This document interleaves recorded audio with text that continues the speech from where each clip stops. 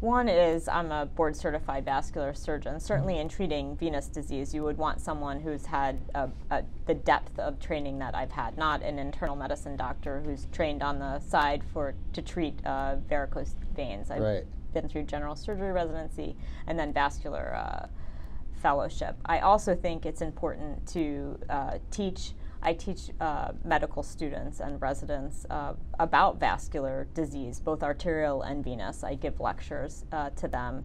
It keeps you on your toes, certainly, for questions to ask the medical students and the questions that they ask you. Yeah, I would think that that keeps you razor sharp on all the latest things that are going on. Plus, they're going to challenge you, right? So you're going to learn and grow with them and just keep on the cusp of cutting edge stuff.